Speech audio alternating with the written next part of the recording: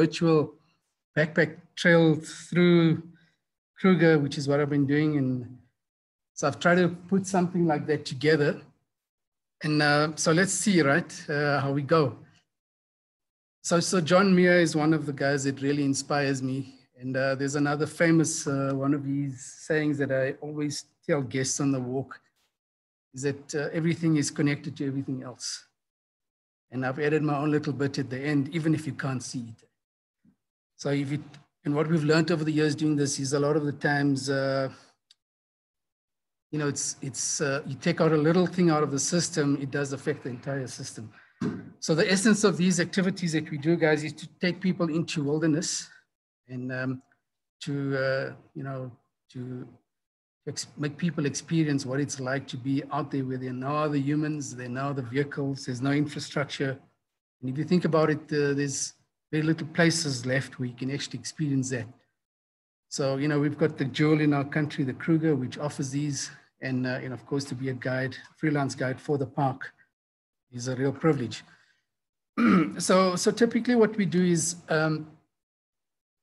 also the Kruger offers a couple of activities, the Olifants River Backpack Trail, the Lonely Bull Backpack Trail, the Pongol, which I think some of the guys have done. Andrew's done it. Hey, and okay, I'll do that. A bit better. Cool. Yeah. So and then those three products, well, two of them are the same: the Lonely Bull and the Pongol. Where it's 3 nights, 4 days, and there's no real set route where you can walk. We get dropped off. We walk in areas with permission from the rangers, and off we go. We can either camp 1 night at one spot, 2 nights at one spot, sometimes really 3 nights at one spot. But the idea is to set up your site and off you go so that you can explore the areas without a heavy pack.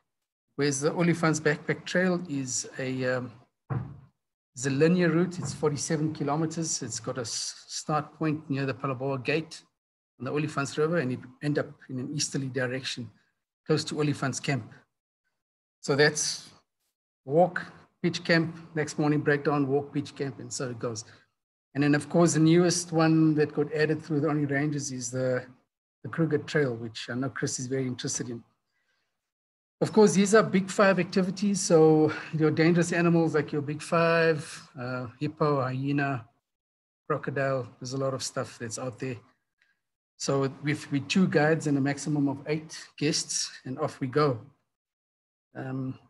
Just out of interest, we don't walk with loaded weapons. We've got the rounds are in the chamber, but nothing's in the barrel. So a lot of these activities, it depends on which product we're walking. This particular picture was on the Olifants River, and you can see. So one of the things I quickly want to talk about is the backpacks. These activities are self-sustaining, so you got to carry your own water, your own food. You got to carry your own tents. So it's interesting to see what guys bring on trail. We had a group of a guy walked, he had no food, he brought 3 bottles of brandy, and he said 1 for each night. So I guess the next few days, they had no brandy because they drank everything up the first night to get them up the next morning. But yeah. So a lot of the times we walk, it's pure wilderness. Yes?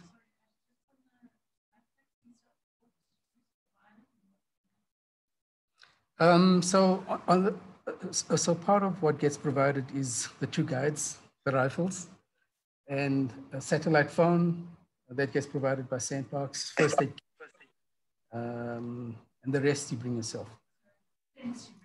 Yes. Sleeping bags, everything. Yeah. Yeah, fully. So this is a true wilderness experience, and guys, I have to say it's the best way to get this close to nature. I can't think of any other way.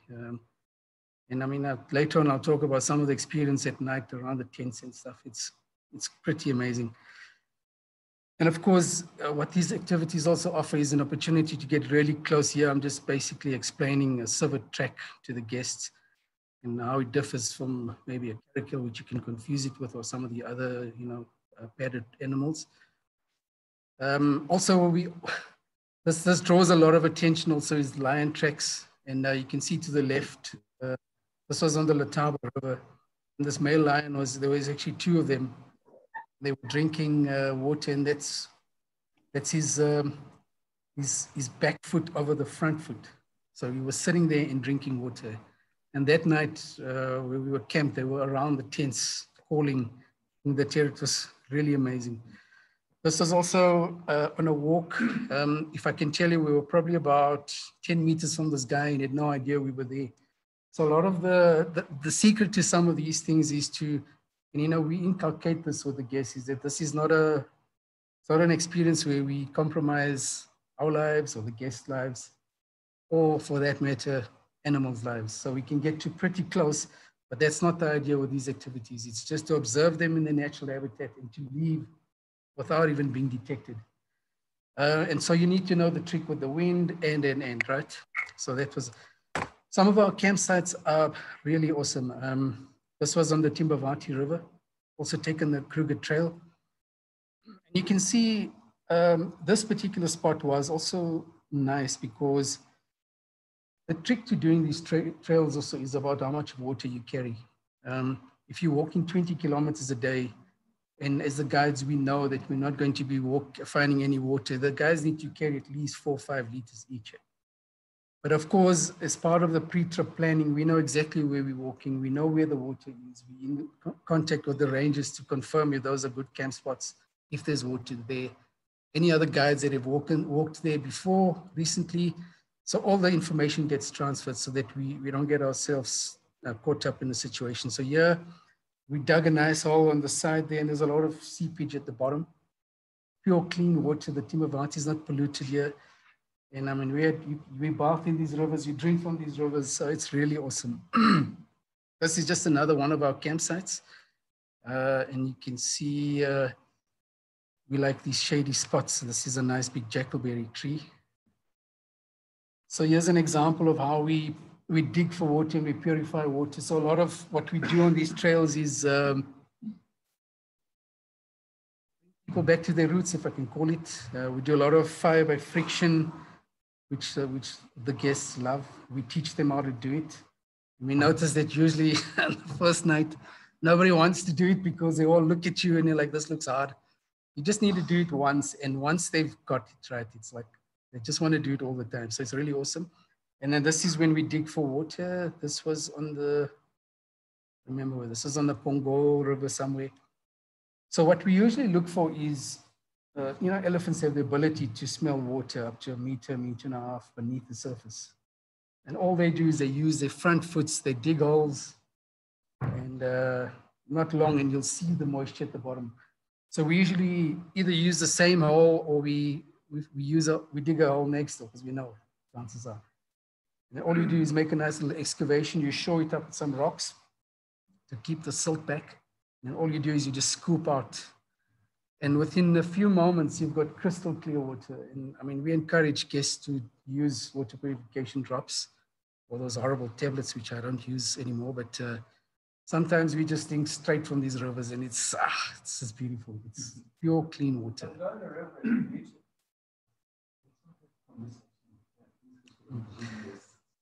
So look, I mean, that's a valid question because we're very careful. I mean, that decision we make as guides ourselves. I don't personally use drops in some of these locations, but the Olifants River, I don't take a chance.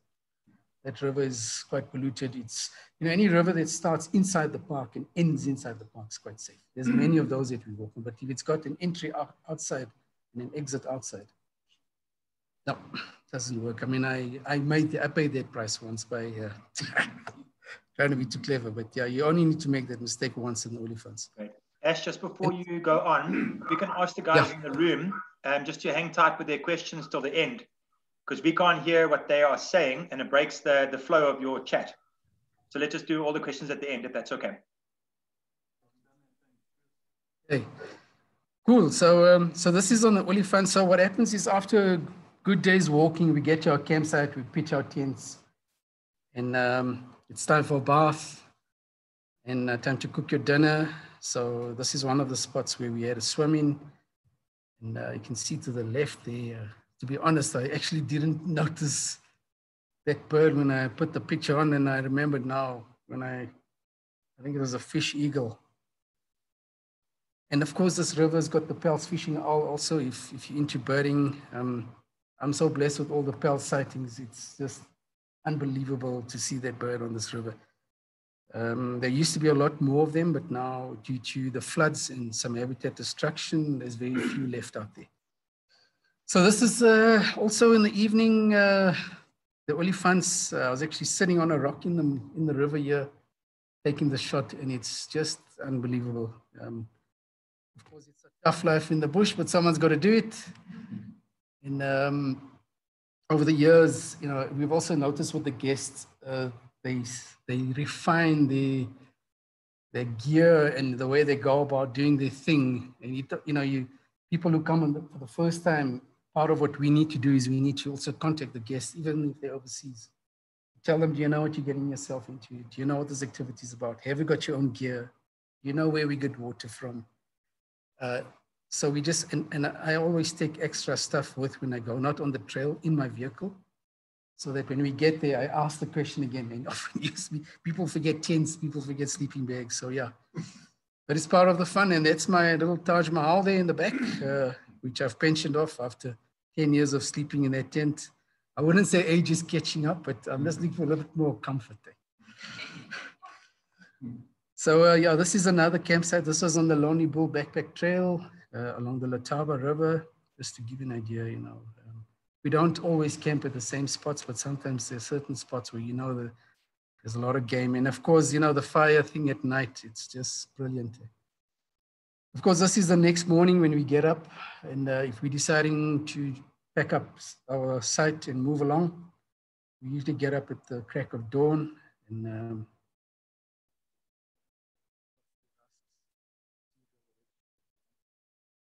start walking again. This is again on the Olifants River. So this particular group, there were three quite elderly ladies, and they really amazed me with their ability because their bags were each 25 kilograms. And it remained 25 kilograms for all the days. I don't know how that's possible. But a lot of what they had was medication. But they were brilliant because I walked this trail with a little bit of tick bite fever, and I was quite messed up, but they took good care of me. And of course, the friendships that you make on these trails, like, I mean, you know, you guys, the SR Club, these friendships last for a lifetime. I mean, it's really, that's what I love about this, is you can actually change people's lives. And, you know, some of the points that we get to are just brilliant. You know, there's no roads there, there's no tourists there, there's nothing. It's just random copies, brilliant views, and fresh air is the order of the day, you know. And this is in the Pongol area, which is up at Chinwetsi. It's one of my favorite apple leaf trees. Just the way this thing grows. When I walk in this area, I try and make a point of just going by and saying hello. And the other interesting thing is these trails, all of them actually, you know, the park's quite old. I mean, planet Earth is old. People have been around. In this, you know, on this continuum of time, maybe we're somewhere, a dot somewhere, I don't know, maybe towards the end. But if you look at what has happened up until the point when you're standing at the spot, it's quite incredible when you find pot shards like this and Bushman paintings. And sometimes we even discover paintings that nobody's even known about, on a few, which is really awesome. And I know a little bit about the history. It's become a very interesting subject for me, because people are actually interested in who was living there and what is these things about, which were the tribes. So these activities give you the opportunity to really play in the bush, if I can call it that. It's not like a day walk, you book at Skakuza and 3 hours, quick, in and out. Yeah, you can stop. You can even have a chat about this. You can have a long discussion. And of course, I don't know, this is...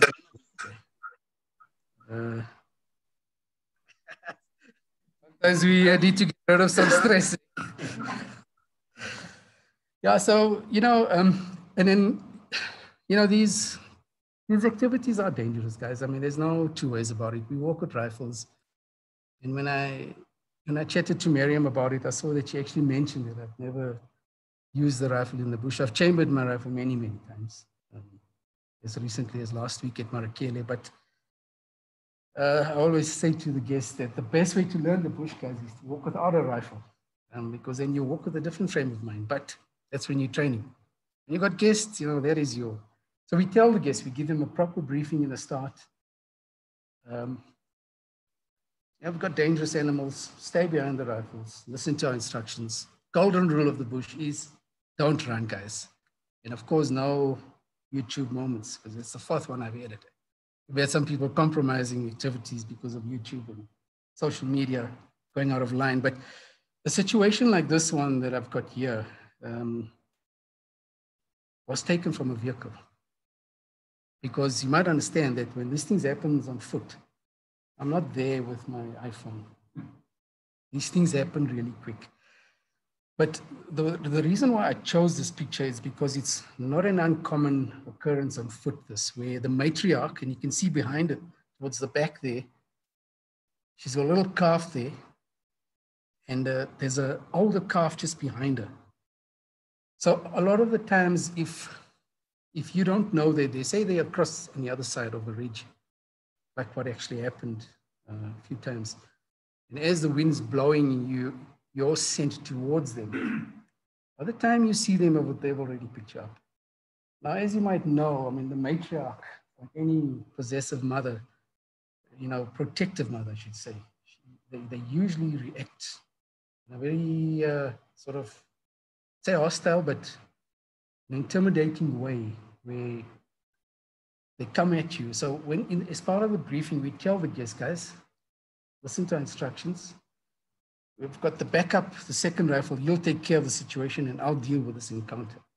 So the main thing with these things is these things do happen where they come at you and you've got to make a decision. So we've got usually zones as guides, minds, we need to draw a line that if this thing crosses the line and if our lives are in danger, then you have to make that decision. Or you can make a quick decision, which is what I've done all the time, get people out of danger, and then do what you do best, is just try and stave off that animal.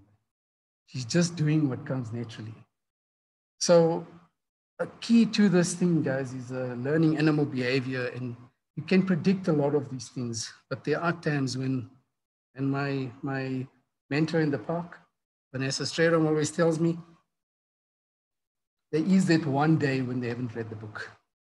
They will do something that you least expect or you never predicted. So I always keep that insurance in there and I never take things for granted. So this, in the end, what they usually do is they just turn around and they run off.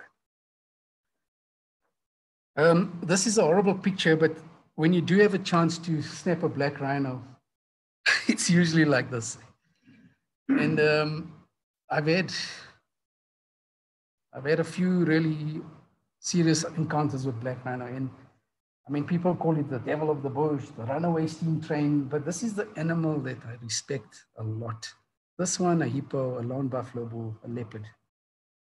This animal, it's such a brilliant animal in terms of the way it outwardly manifests its sense of who are you and what is there, because they don't have a good eyesight. They've got brilliant hearing and the sense of smell is brilliant. Same with the white rhino. So any poor-sighted animal has got that natural tendency to react in a sort of a very physical kind of way. And I clearly remember this one, Chris, if you're listening, we were on a walk there and I was with my colleague and he was talking to the guests about I was a backup on that occasion. And I remember being really tired because after doing this a lot, some days you feel a little bit tired. But I was sort of an instinct, you rely a lot of instinct as your guide, you listen. That's why you don't allow people to really talk while you're walking, because talking takes away the listening as the guides. We talk when we stop. So we're quiet and I heard something from across the ridge on the other side and there was this magic guarri bushes there and I was like, something told me something's not right, but I couldn't see anything. So I just carried on, I was standing there, I was like, this job is hard today. And in the next second, I just heard this violent trembling of the earth. And I looked and I'm like, this black rhino came running straight for us. And I saw the guy got the guest behind this little bush and these rocks there. I'm like, gosh. And he picked up this rock, and this black rhino came. And as the rhino came, he threw the rock at the rhino. It hit the side of the rhino on the flank here. And you know they've got the filaria, that parasite that eats that skin on the black rhino. If you've ever seen it, looks like horrible wounds there. I just remember seeing that. I'm like, gosh, this is a black rhino. And as the rock hit the rhino, it turned and it ran into some rocks. They don't run over rocks, rhinos. They're not good runners over rocks. And he turned around and it started running straight towards me. And I'm like, yeesh, you know. And, you know, at that point in time, I said, I never wanted to do this, but today is the day. And he was, the backup was next to me. And I stood on those rocks. And I swear to you, that rhino was coming straight at me. And the only thing I could say was, hey! And it stopped 7 meters from me. And I mean, that's like right here. It was so huge. And it stood there in typical black rhino fashion, you know, and the head is up and the lips are up. And I was like, I just stood there and I'm like, no, I'm not going to do anything there. And it turned around and it ran off. You know, and I mean, it smashed a lot of trees and it was really cross.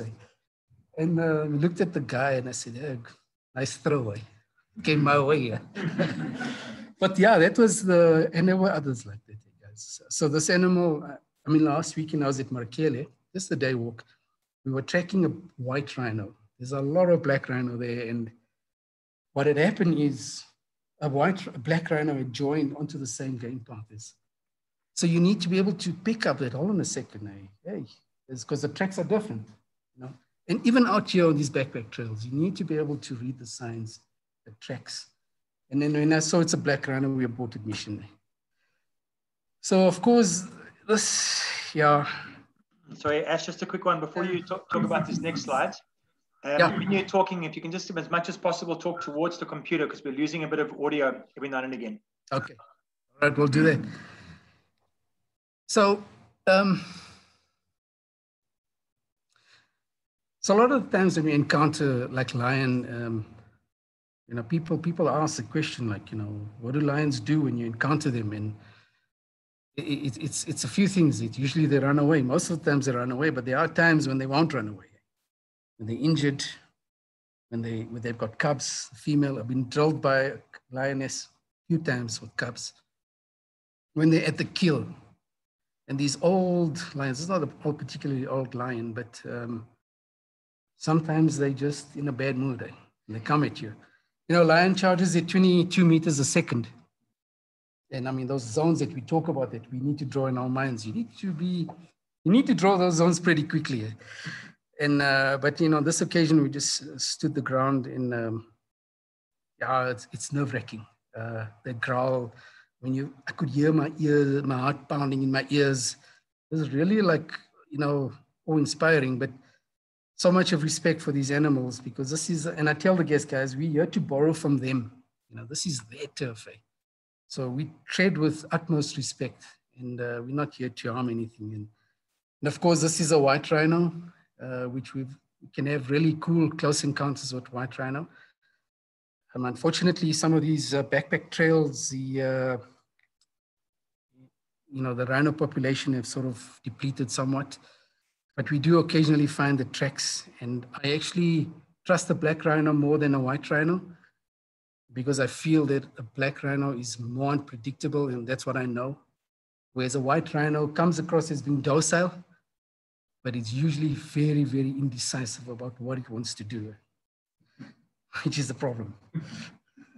Yeah, and just a quick one, you know, you can't really see it here, but you can see the wedge-shaped mouth and then the round ears. And then this one here, it's got the pointed ears like the tips of a W and then the square lip. Sometimes when they're lying down, you can't see the lip, you can't see, you know, so all you can see is the ears and that's gonna tell you. And the white rhino's got the double bump at the back, so it's got you know, the saddle in the middle, and then behind it there's a ridge, and there's a little bit of a saddle behind, whereas the black rhino is straight. And of course, these backpack trails in these wilderness areas, I mean, you come across places like this which just push, you know, there's just amazing trees and There's leadwood forest, there's apple leaf forest that we've seen, jackalberries. And, you know, a lot of what we do is even in the middle of the day, especially on the Olifants backpack trail, we can get up to 45, 47 degrees on a hot day. It's always a good idea to cool off. And then this was out in the Timbavati, in the greater Kruger, where we do some activities there also. And, you know, that's also quite beautiful areas. And then this is typically what, so what we do is you can either stay in your tents, which is cool also, or we do sleep outs where we have turns to stay up at night. And, you know, there's a fire going and everybody has a turn. And usually I enjoy those discussions where people decide who's going to be going first. Because people, I don't know, for some reason, nobody wants to go first, but it usually goes well. And we tell them, don't wake us up until, and we, of course, there's guides, we don't do that thing anymore, you know. It's not the job there. So we just ask the guys to wake us up if anything. And I mean, it's a lekker kuier story, this, you know, you can just really have a nice time with your mates and there's no stress here. And of course, on these activities is you can get really beautiful encounters. This is only a part of what was a very big herd that came to drink. They didn't even know we were sitting right there. And we just watched them come and drink. And it was just, and this particular picture here, we were tracking lion. So depending on the group, sometimes, you know, trailing an animal is a long drawn out affair sometimes. We tracked these lions for, it was, you know, initially just a male lion. And it turned out to be a pride of 22 lion in the end, when we did eventually find them. But it's hardcore tracking, guys, you know. It's reading the sign, it's losing the tracks, doing a 270, a 360, a 180, one guide that way, one guide this way. I found it, take the group there, follow it again. You think these animals walk straight, guys? They don't. As these male lions, I don't know, they just, they seem to walk like, you know, like this sort of a zigzag fashion. And on one occasion, this particular group, we found where the male had caught up with the rest of the pride, because we followed the track and all of a sudden he turned, and then we found where that entire pride with the cubs was lying down. And then they started walking. They walked around like that back towards the Letaba River. But then the next moment we saw, geez, the tracks are all gone. It just vanished into thin air. What had happened was they picked up a couple of buffalo bulls.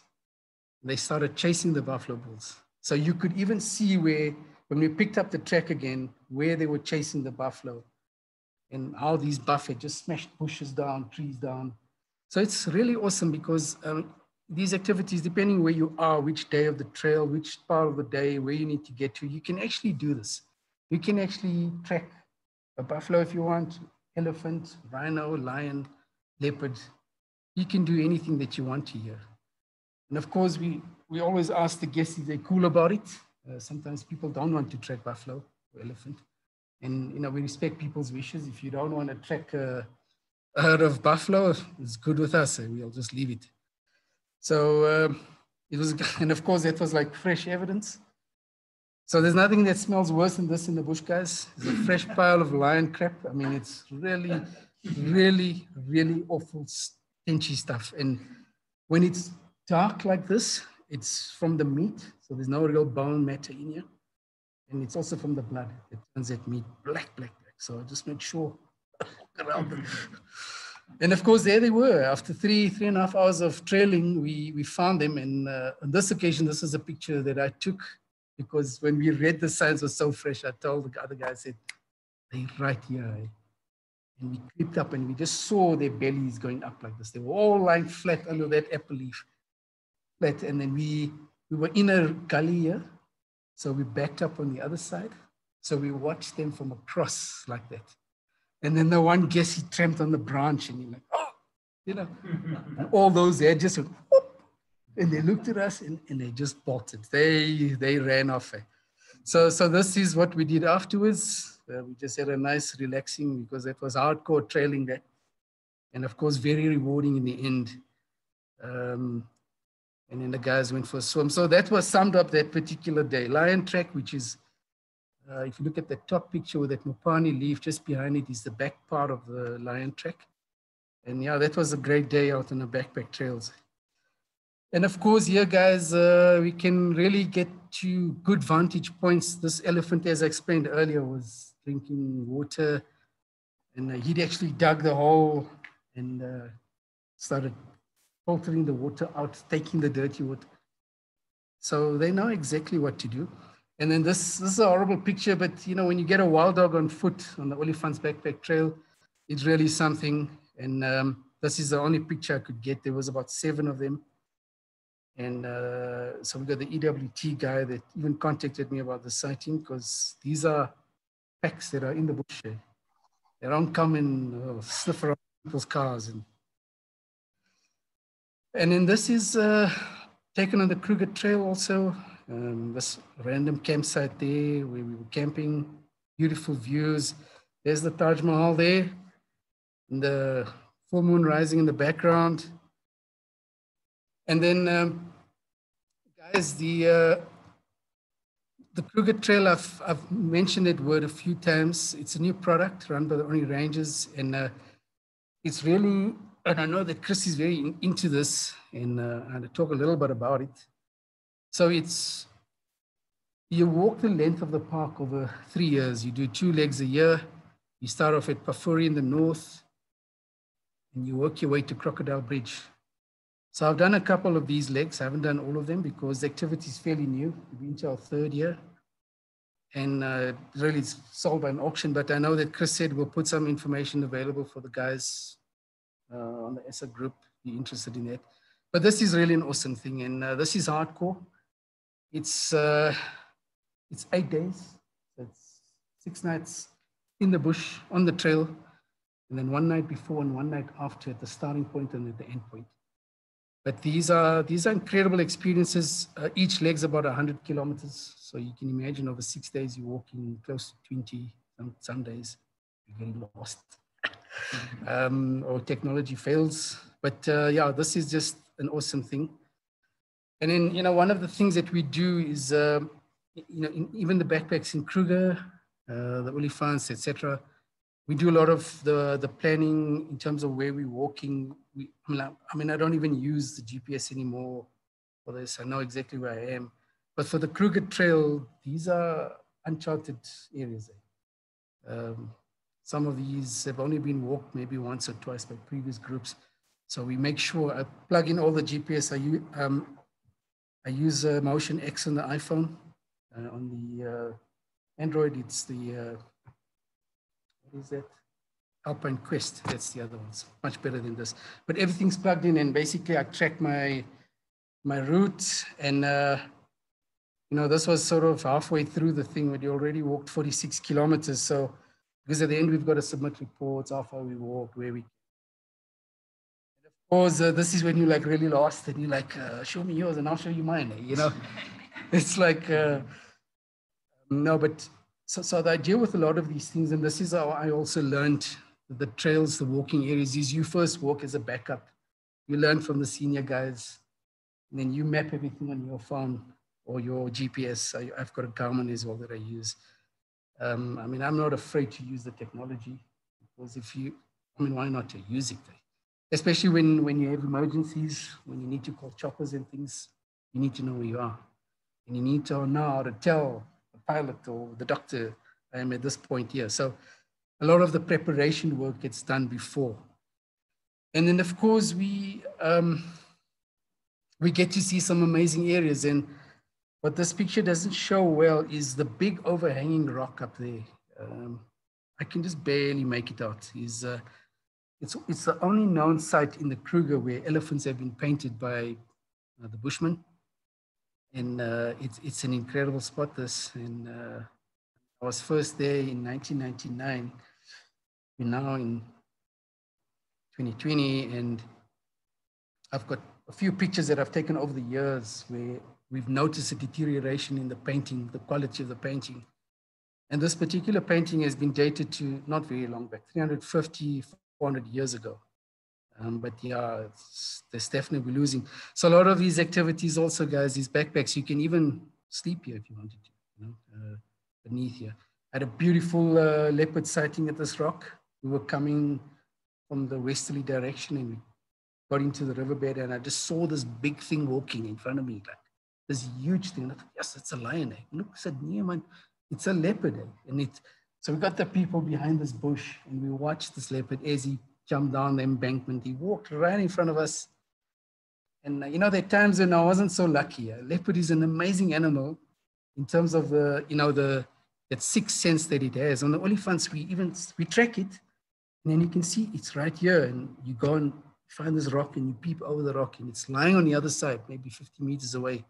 Get the people there and you're like, nobody even breathe. We'll tell you when you can breathe. And 1, 2, 3, you lift your heads up slowly. But when we lifted our heads, it was already looking in our direction. How that thing knew we were there. We thought we were quiet. And I've got a few encounters like that where leopards pick us up like this.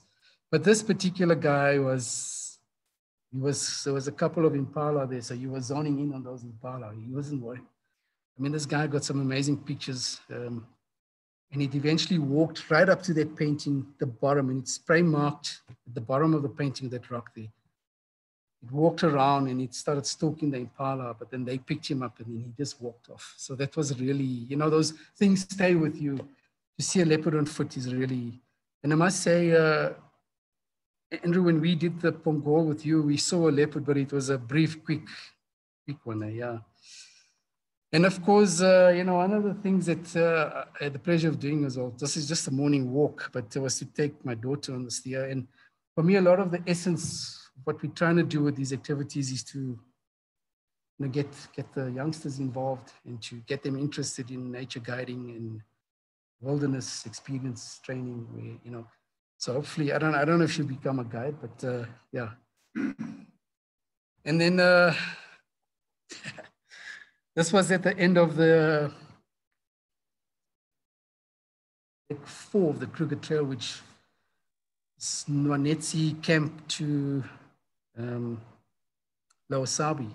It's 106 kilometers. This was just beneath the Lowasabi low water bridge, you know. We pulled quite a crowd with this because we were all drinking water from that river, and it was really amazing. Eh? So that's it, guys. That's it.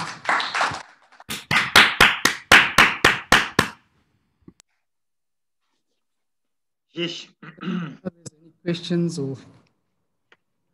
Great. So first of all, Ash, just to say, wow, what a storyteller. Certainly there were times tonight when I could feel my own heart beating as you were describing that charging by the rhino, and when you described that sighting of your leopard. Wow, man, just amazing. So we do have a couple of questions tonight. Let me just load up the chat.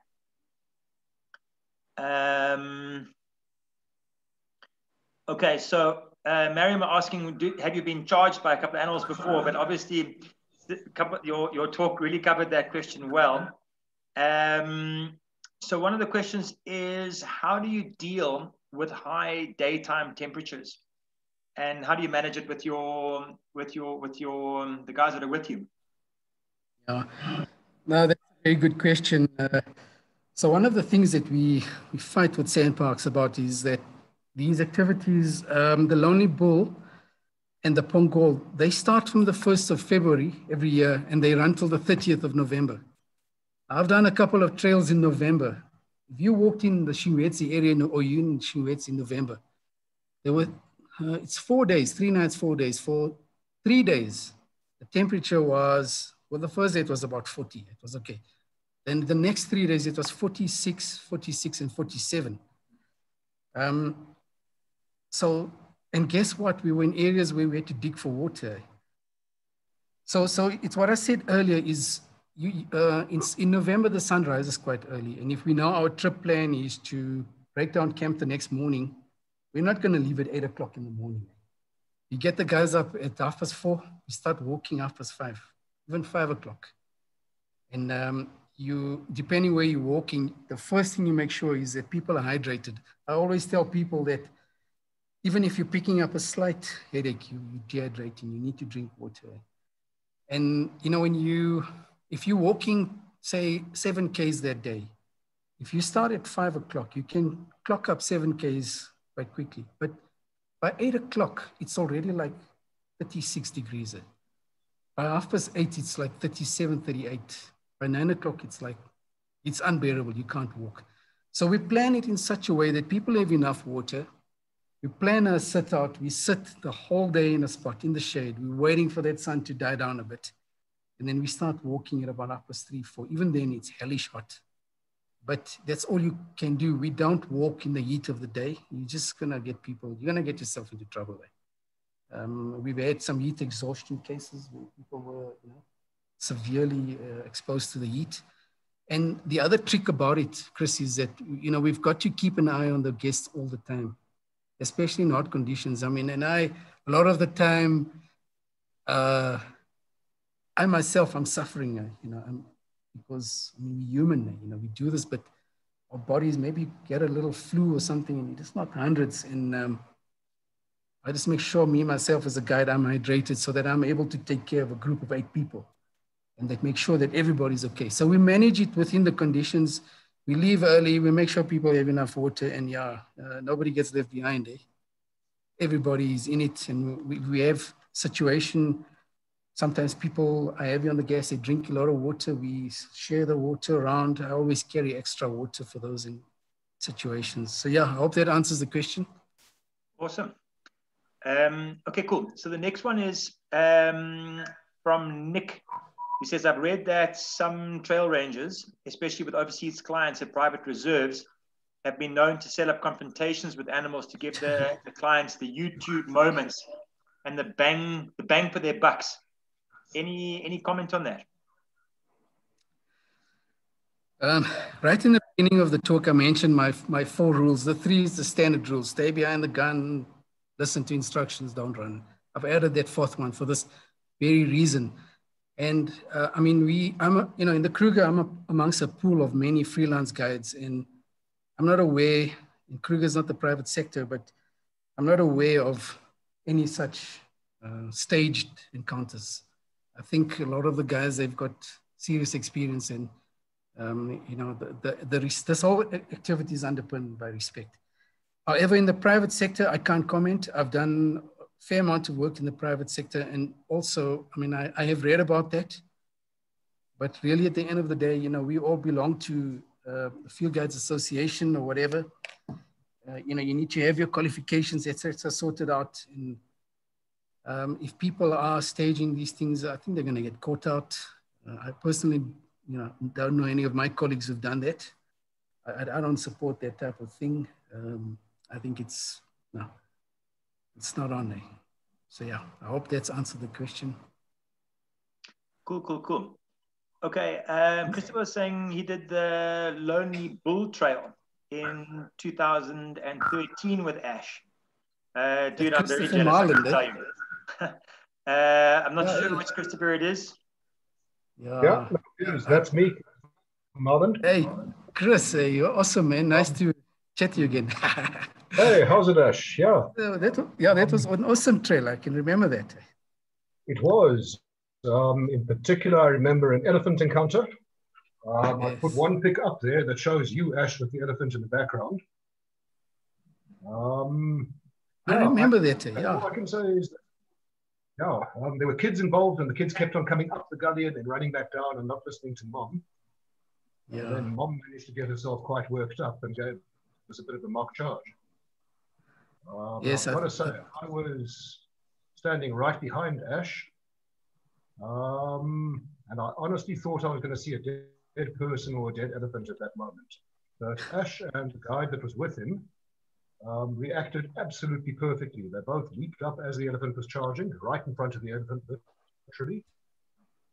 And together they cocked their guns and told us afterwards that that very loud metallic noise is what caused the elephant to stop literally skid to a halt about 5 meters away from us.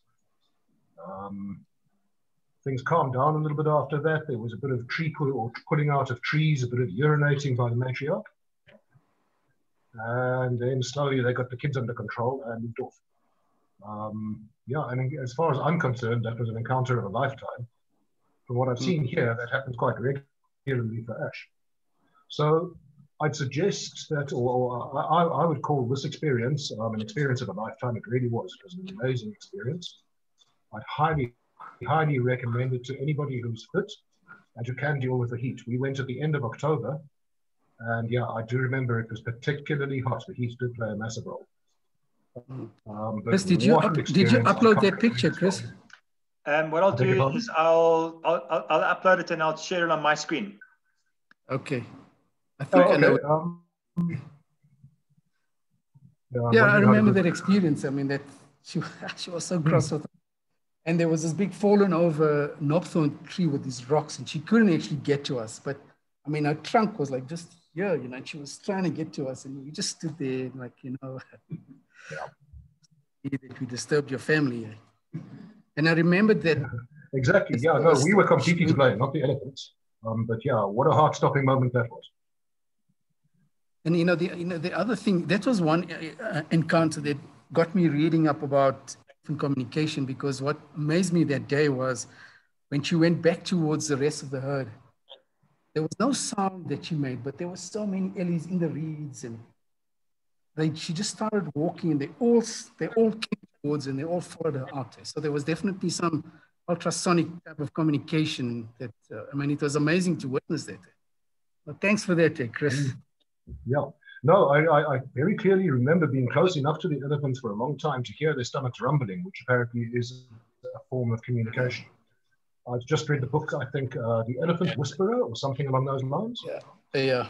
And yeah, it was quite a thing for me to be able to listen to the rumbling of the stomachs and the communication through the stomachs. Yeah. Wow, awesome story, guys. So I have got the file open, and I'll share it as soon as we're done with the questions. So what is the best time of the year to hike in the Kruger? So because of that February, March heat of the day story, my recommendation to people is always to walk between April and the end of August, maybe even to the middle of September, end of September. August and September is the best in terms of sightings, but the water table is also quite low, but the sightings are awesome. And if you got the right campsite, walking in the right areas, you're sure to have lots of elephant, buffalo, and hippo encounters. Yeah, so I'd say August, September.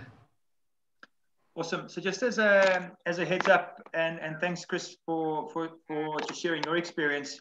I am really hoping to organize a hike like this sometime next year, maybe even to be part of the auction for the Kruger Trails, and just keep a lookout on our WhatsApp page. And if you are interested, just let me know off the list, and I'll make a little group together, and either this one or somebody else will try and make it happen. And obviously, because we know people that are super cool, we'll find out when the best times are and which are the best hikes to do and so on. So yeah, just watch this space. I really wanted to make it happen, and if we can, we will. Okay, cool. So yeah, that I think answers. Alan was just saying, how do we book one of these trails? So I'll do a bit of homework and we'll get back to you. Okay, cool. A lot of people are saying great talk, awesome stuff. I've had a couple of private messages saying they're loving the show. Are there any age restrictions on the hike or doctor's permissions needed? Yes. So the backpack trails, 15 is the minimum age limit, and anyone over 65 can do it with the medical certificate. So that's all three of them: the Olifants River Backpack Trail, and Pongol and the Lonely Bull. And the Kruger Trail is a different animal, guys. You know, that's also hardcore stuff. I think there is a requirement for medical certificate for over 65s, yeah. But age is nothing, as I've learned on these activities.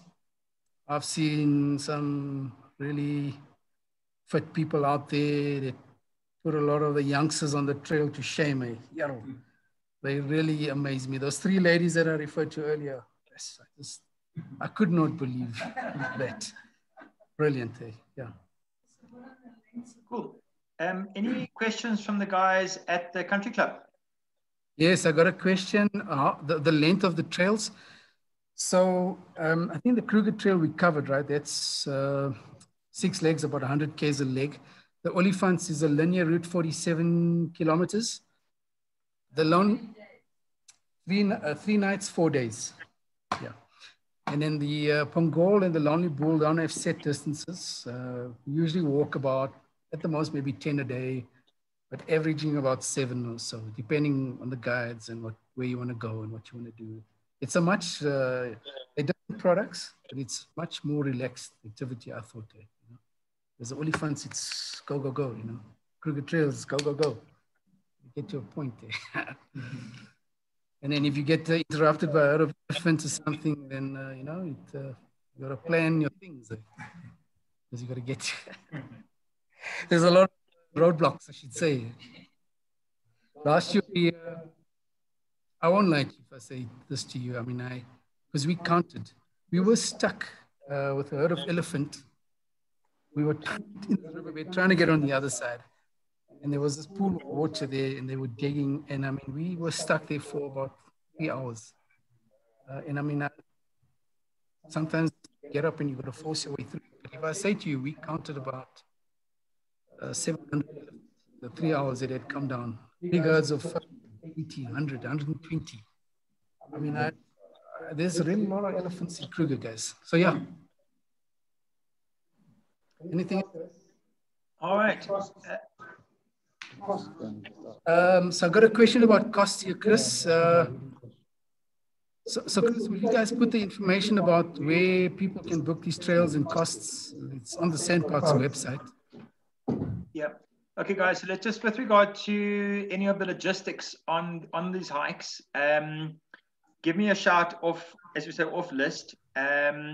And I am doing a little bit of homework, and we'll start looking at what options we've got, how the auction system works. There's a little bit of uncertainty with that. Seems as though the information that I got originally from one of the Sandparks guys may not have been right. So I am going to do a little follow up, and I will post some information. And yeah, if anybody's interested, just let me know off list, and I will start creating a little community behind the scenes. Cool. Okay. All right. Let me just see. I've got one last coming through. Yeah, a lot of guys saying great talk. So Ash, from my side again, thank you so much. I'm really inspired to do this. It's been a lifelong dream, and just watching you and hearing you have just made that determination to make it happen even stronger. So thanks so much. Just as interesting. At the Glenafrique Lodge, which is around the corner from Hartbeespoort Dam, they've got a couple of elephants that have been rescued. And I was treated to an elephant experience last week and made the sound as best I could as an elephant rumbling in its stomach. And the matriarch came up to me and actually used her tongue to explore my face. I was left with elephant snot everywhere and vowed not to wash for the next month. But I was told by my girlfriend that I would, unfortunately. But also, what an astonishing experience. And so such amazing things to be able to connect with these animals. And really, you've brought it alive, Ash. So thank you so much. So guys, unless there's any more questions, then I think we'll call it a night for the evening. Right. Anything from your side? No, I think, Ash, from our side, just on behalf of ESSA, really your absolute love of the bush, but more than that, your respect of the bush, the animals, and your guests just shone through in that presentation.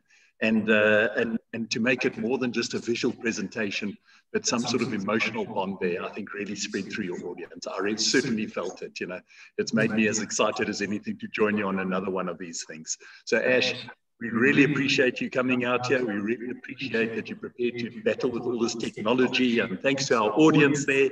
And as it's now become a tradition, I'm going to ask you all just to put your cameras on for 3 seconds, and we're going to raise our glasses and give Ash a big round of applause there for coming out. So put your mutes off and raise your glasses. And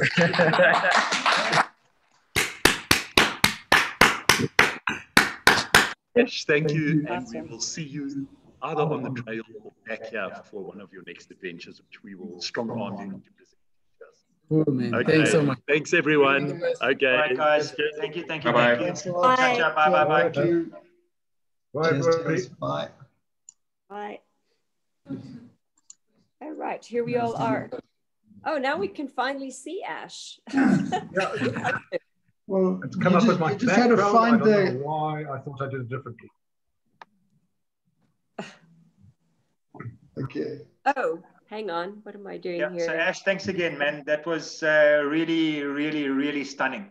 I got to say, I totally loved the talk. So thank you very much. It was great. Really great. Thanks. All right. Actually, it looks like we have lost Ash already. Yeah, no, he's definitely gone. Yeah. And all the guys that have joined us online, this is our second hybrid talk. So thank you so much for coming and joining us. We really hope that you had a great evening. Cool. Thanks for organization, Chris. Awesome. Yes. All right, guys, I am going to shut the talk down, and I did record it, so we just need to figure out how to get it online. Yeah, just use Google Drive or I'm actually still create a YouTube channel so that we can a private YouTube channel, because I also got a couple of recordings. Okay, cool. So and we've obviously got the one from the 4x4 guy as well. So yeah, let's look at making that happen. Yeah, so I think we should just get together and upload it to one spot. All right, cool. All right. Stuff. Excellent. Just Christopher, if you're still online, I just saw that you're wanting to join me. My number is on the list. Just let me know off list, and I will create like a little WhatsApp group or what have you, and we'll make the best we can to make something like this happen. Okay. Cool, Chris. I'll do so. Lekker, dude. All right, guys. Thank you so much again. Thanks, Chris. Thank Cheers. you. Ciao, ciao. Thanks. Bye all.